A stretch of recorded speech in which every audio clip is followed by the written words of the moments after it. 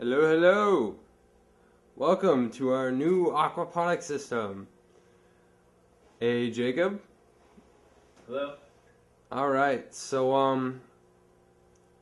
wow, that thing is beautiful, isn't it? Yeah, it's clearing out pretty quickly. So. Yeah. So basically, what we had to do, was our landlord was afraid that the tank was gonna bust open. If you noticed, we kind of have we have it a little patched up. The tank wasn't brand new, unfortunately. So what we did was we bought what was that, a 45-gallon thing. 45-gallon thing, and we put our tank inside of it. As you can see, we just dropped it in, and what that's going to do is basically it's going to allow the tank to burst if it bursts, and then it's going to catch all the water inside of it.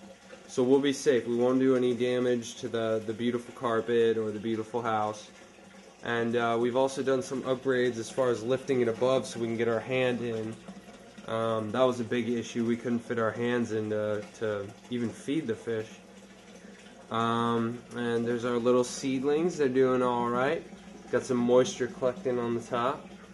We also bought a black hose. What that's going to do is that's going to prevent the algae from growing. Because it is going to get some sun, of course, because it's right near the window.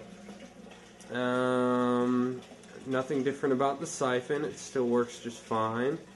But yeah, we're pretty excited. We've done some big improvements. Let's see here. Those are only two fishies. The fishies are happy, so we're happy. Isn't that right? Yes. Cool. Alright, so that's the update, and we'll fill you guys in a little bit later. Alright, bye.